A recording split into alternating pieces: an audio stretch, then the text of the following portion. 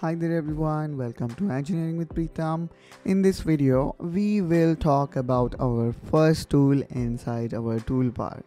This tool is very crucial for your CAD design, and today we will explore the full potential of line command.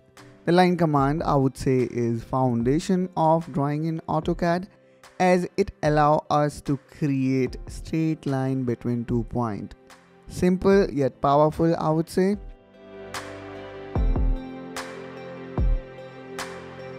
So how we can create line in AutoCAD? So actually there are two ways how you can activate or select line tool.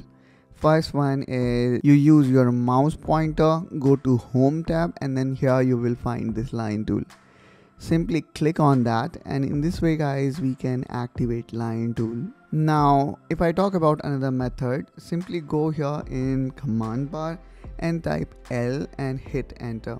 Again you will see that you have activated a line tool. Now another question may arise, how come I know I have selected this particular tool? For that you can always view here near command bar. Here you can see it is saying line, and then it is asking us to specify the first point. So that's how we can realize that we have selected this tool. Now based on the guidance here, we can see in this command bar we can actually create line. So as the command bar is asking us to specify the first point, so we can specify our first point. Now it is asking us to specify next point, and let me again make a left click to specify next point. So in this way guys, we have created our first line segment. Now hit enter to exit from line tool. Now this time what I'm gonna do is, instead of directly placing or specifying point anywhere, again you can activate line tool by pressing L in command bar, or else what you can do is you can always press spacebar button to repeat the same command. So I have just pressed the spacebar button and I am back again in same tool. Now let's say I want to continue from the end point of this line segment, and here I am getting snap, and this is because we have enabled object snap feature inside AutoCAD. So if I disable it, it would be very hard for us to choose the end point of this line segment. So make sure you enable object snap such that we can choose the exact or correct point in line segment. Now we can again choose the end point of line and can continue from there. Just like enter, you can also press escape to exit from line command. Now let's try to make a rectangle here, and again I will be pressing space bar, or even you can make a right click and can click on the first option which says repeat line. Or let's say you have used multiple tools, then you can go to recent input, and from there you can activate that particular tool that you wish to.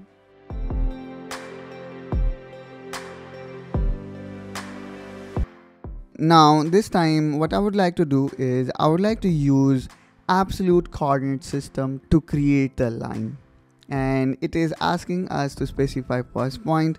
So let me write here 0, 0, which is my first point, and there we go. Here we can see this is our first point from this coordinate system, and let's say second point is x10 and y0, which is our second point, and then I'm gonna make x10 again, but this time the value of y is 5. And now let me make x as 0 because now I would like to form a rectangle, and then y I would like to keep as it is, which is 5. And if I press 2 times enter, and now the last point here is 0 slash 0. And in this way guys, using absolute coordinate system, we have formed this rectangle utilizing line command. And since line command is very basic one, you can create a rectangle, triangle, octagon, hexagon, you name it, you can do that. You can create using line command.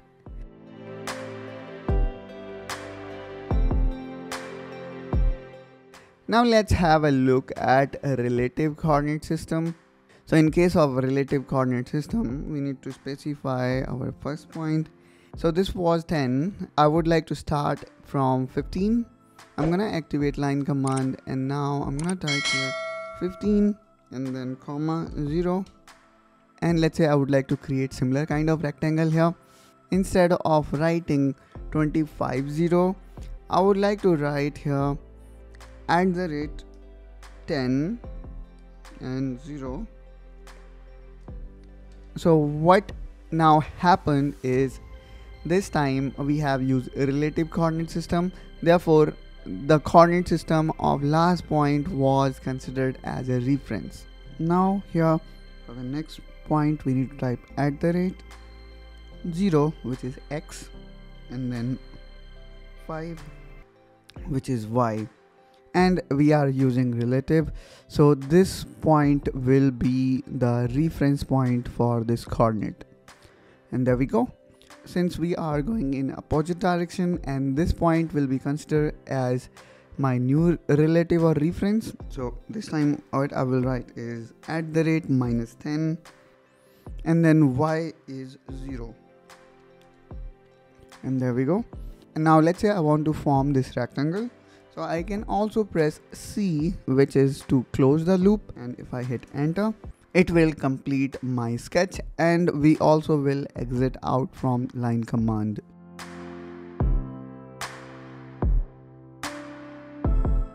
Now let me also show you the third method where we will use a polar coordinate system to form a line. I need to specify my first point, and then I will write @10 since I am using relative coordinate system, so I will consider this point as my reference point, and I am saying 10, which is x value, and for y I'm gonna use angle and then 5°. I will write 5 and I will hit enter. There we go. Here we can see we have considered this point as my reference point, and we have created a line of length 10 mm at an angle of 5°. In this way we can also utilize polar coordinate system while creating line. And that's wrap up on line command in AutoCAD. I hope this tutorial you find helpful and informational. If yes, then do not forget to like and subscribe to this channel for more such tutorial and to follow the entire AutoCAD course series. And I will see you soon with another such tutorial. Till then, you take care and bye bye.